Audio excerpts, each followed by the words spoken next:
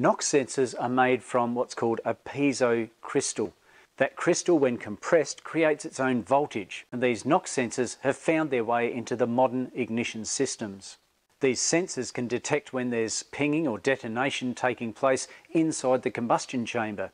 That information then gets passed on to the ECU, which backs off the ignition timing, retards the ignition timing. When the ECU no longer receives that signal from the NOx sensor, it slowly advances the timing back up again to get optimal performance and fuel economy and emissions, of course. It's called a closed circuit, so it goes from the NOx sensor to the ECU, back to the NOx sensor, back to the ECU, and the ECU can adjust the ignition timing, advancing it and retarding it accordingly. There's two types of NOx sensor, the mass piezoelectric and the resonance style. Unfortunately, this poor old bloke here will pick up any sort of noise possible, including mechanical noise from the engine, timing chain, valve rattle, piston rattle, even a worn engine mount. So unfortunately, this fella can cause problems. The vehicle may go into limp home mode as a result of a faulty NOx sensor. Strange but true.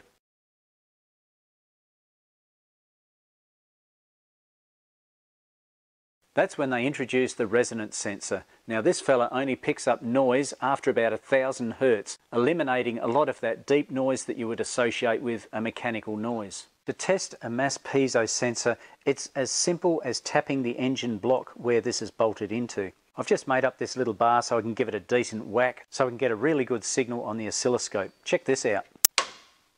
Let's have a look at the oscilloscope when I do that. These fellas put out an AC signal, so that's how it's rigged up on the oscilloscope. I'll go and give this thing a good whack, see what happens. Notice we've got 5 volts written up here, 5 volts positive and 5 volts negative. Ooh, went off the scale. Let's change the scale. Let's get carried away and put it on 20 volts positive and negative. Ooh, went off the screen again. Let's go further. Let's go 100 volts. Let's go really crazy. Went off the scale again. Surely not. We're now on 200 volts plus or minus. Kidding me. How's that, eh? Still over 200 volts just by a simple hit of a bar on top of a piezo crystal. Remember, it's getting squished and that creates its own voltage.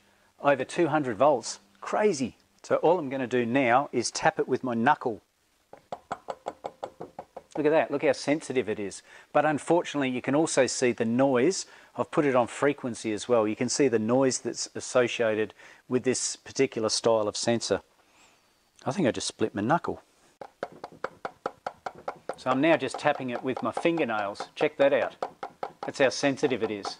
But have a look at the noise that's associated with it. I've got it as a frequency setting as well now, and it's picking up all the noise that's associated with it. That's just my fingernails.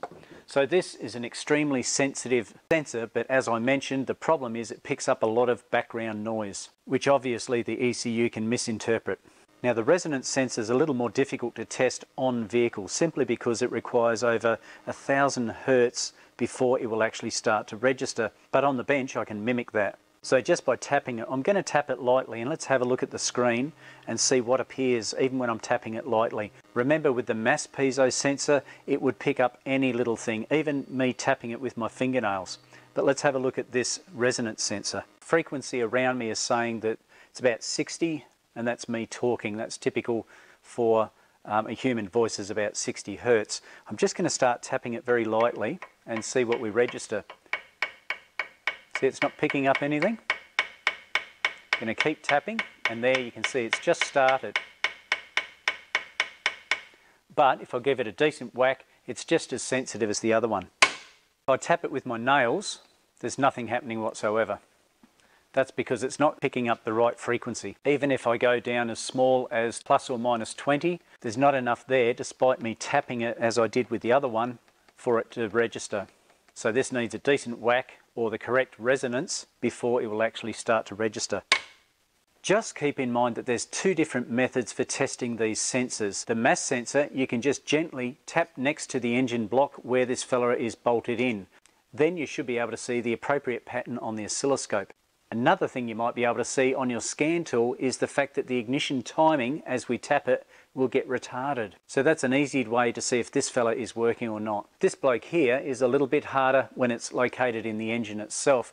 Sometimes they're in a horrible position. If it's on a V configuration, as in like that, it might be stuck in the centre underneath the inlet manifold. So you want to make sure that you diagnose it correctly. Generally speaking, the only way to get these fellas to play up is under hard acceleration under lean conditions. So create a vacuum leak, floor it, and then you should be able to see a pattern on your oscilloscope or the ignition timing being retarded on your scan tool. Keep in mind that these guys usually have a bias voltage going to them as well, 5 volts coming from the ECU. So if you disconnect this, you should be able to find 5 volts coming from the ECU, and when you reconnect it, it'll go down to maybe 2.5, 1.5, something along those lines, but there's a bias voltage on the line, so don't forget about that. Just to show you the relationship between a lean mixture and spark advance, you can see here I've got about, let's say 20, 27, it's going up and down. The maximum there is 27, and you can see it fluctuating around about the 20 degree mark. And all I'm going to do now is disconnect the vacuum hose going onto the brake booster. So keep an eye on this figure here, and I'll just reset that min-max. So we've got a maximum of 23 and a minimum of 19. It's within that level. Just watch this graph as I disconnect it. I'm just disconnecting it now. What's it done to our ignition timing? It's gone to a base setting. It's nailed it right down to 10 degrees, and it's not changing whatsoever, is it? You can see that it's being held at 10 degrees. So let's hook up that vacuum hose again and see what it does. I'll just reset my min-max scale, and you can see it's 10 degrees. It's nailed it there, hasn't moved. Just hooking it back, and as long as it doesn't stall,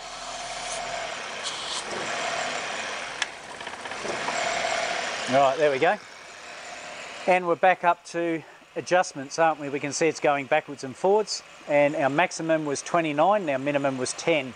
So even if I reset my min-max scale, 19 is my minimum. So clearly there's a relationship between a lean mixture and the amount of advance that you can put into the firing of an ignition coil. And that's why a NOx sensor is so important on ECU controlled high energy ignition systems. So mass piezo NOx sensor or resonance NOx sensor, done and dusted.